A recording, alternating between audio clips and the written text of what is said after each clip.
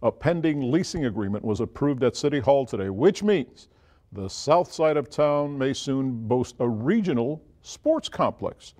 Let's get the latest from Tessa Barrera. How big is this thing going to be and where? Can you tell us? Yes, I can do all that. Okay. Good evening, Andy, Sonia. You know, this is complex. This is a huge undertaking, okay? It's a design plan that's set to include a field house. You got baseball, you got softball fields, a soccer pitch, as well as courts for basketball and even some sand volleyball. Now, this agreement is with SQH Sports and Entertainment. They would run the facility, and for the most part, local people, especially some coaches, are excited.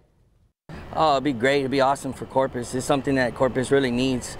Give a big thumbs up to Portland on building their complex out there. It's generate a lot of business for them, bring a lot of teams in. I think we bring get something like this going on for Corpus. We bring the Houston, the Dallas area coming down here to a facility like that would be great. Good competition.